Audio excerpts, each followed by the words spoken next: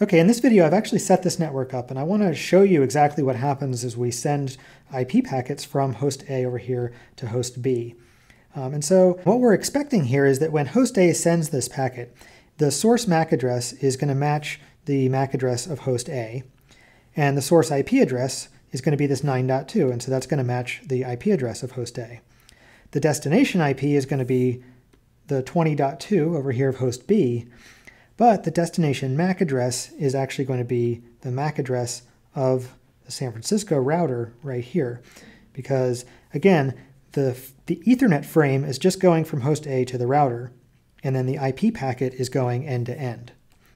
So to show you exactly how this works, what I'm going to do is I'm going to send a particular IP packet from here to here using the ping utility. And so the ping utility is a program that's available on pretty much any computer.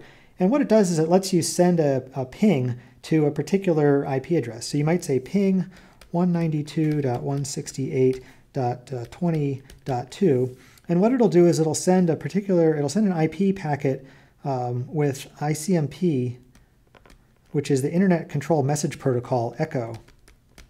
So it'll send an ICMP echo, which is just a particular protocol within IP. And then any computer that receives an ICMP echo will send a reply back, which is called an ICMP echo reply. And actually the echo itself is called a request. And so what I can do is I can send, if I do this ping 192.168.20.2 from host A over here, then it'll send an ICMP echo request to host B, and then host B will reply. So I'm going to go ahead and do that. But when I do it, I'm going to run this Wireshark network protocol analyzer. And this is actually a free program that's available on, I think, pretty much any operating system. And I highly recommend that you go ahead and find this and download it. It's a free program. When you run it, it captures any frames that your network interface sends or receives. And so, and then it will actually decode exactly what's in those frames. And so it's incredibly useful for learning about networking. So I highly recommend checking it out. But what I'm going to do is I'm going to start running it. And what's going to happen is anytime I send or receive any network packets, they're going to show up in this list here. So now I'm going to go over here to a terminal and run the ping command. So in this terminal window, I'm going to say ping 192.168.20.2. And what happens is it sends a ping request to 192.168.20.2, and then it says it's received 64 bytes from 192.168.20.2. So it sent and received a packet from that destination. And it even tells us how long it took. So it says it took 1.808 milliseconds to send and receive the response. And so if you ping things that are further away from you, you'll find it takes longer just because the speed of light is not instant, especially over long distances across the internet, but this is pretty close. And so if we go over and look at the Wireshark, we see that there are actually 4 frames that we captured. And so I'll stop it. And so the first frame is, I don't know if you can read this, but the first frame is ARP, an ARP protocol, and this tells us the length of the frame, but then the info here is Wireshark decoding the information in the frame for us. And so it's saying that this ARP frame is saying who has 192.168.9.1. Tell 192.168.9.2.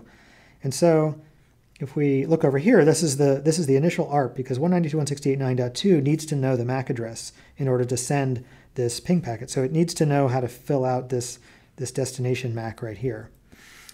And so the first thing it does is it sends this as a broadcast. And if we click on this packet, or on this frame actually right here, you can see down at the bottom, this is the entire frame that it captured just in the raw hexadecimal. And then the other thing you can see is if this middle window, it decodes it. If we look, we can see there's an Ethernet header in here, and then there's an ARP request. And so if we look at the Ethernet header, it highlights just the Ethernet header part. And so we can see the first 6 bytes are the destination address. In this case, it's all Fs because this ARP request is being broadcast. Because computer A over here doesn't know where, who has this 192.168.9.1 address, so it sends a broadcast to everybody on the Ethernet network. So the destination is the broadcast.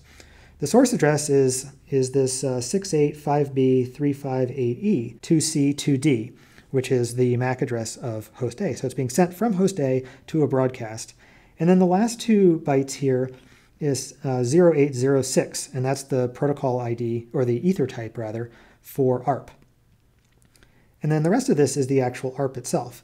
And if you want to, rather than trying to read the hex here, oops, you can expand these and it shows you exactly what's what. And so this is saying this is an ARP request for an Ethernet address. And so it's mapping an Ethernet address to an IP address. The Ethernet address is 6 bytes long. The IP address is 4 bytes long. And this is a request. And the sender is this MAC address, the 685B, blah, blah, blah, this guy. The sender IP address is 9.2, so that's this guy.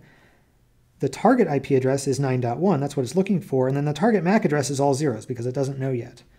But now, if we look at the reply, here we have the reply, and this is from the sender now is AE95, so the sender is now the San Francisco router down here.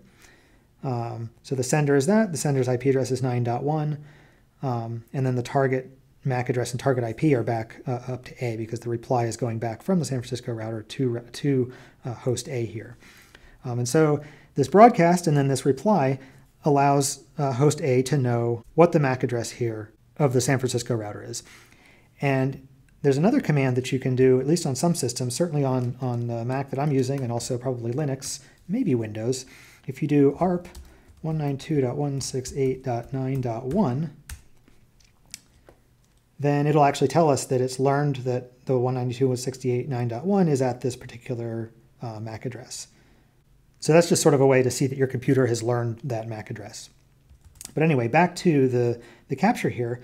So once we have that ARP, now we can send the actual IP. So here you can see we're sending an IP packet, and now the source is 192.168.9.2 with a destination of 192.168.20.2.